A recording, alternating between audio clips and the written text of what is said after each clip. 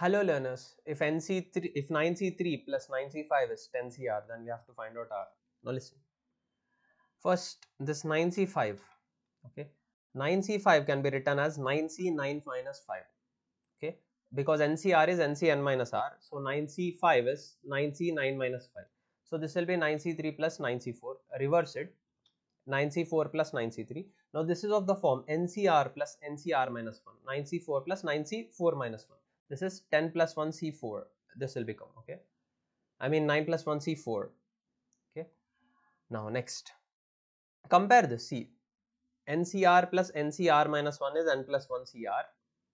So 9C4 plus 9C4 minus 1 is 9 plus 1 C4, which is 10C4. Okay. Now they told us that this is equal to 10CR. So what we got? This is nothing but equal to 10CR. So 10CR equal to 10C4. So R is 4. Now wait. Also 10C4 can be written as 10C10 minus 4. Same property because NCR is NCN minus R.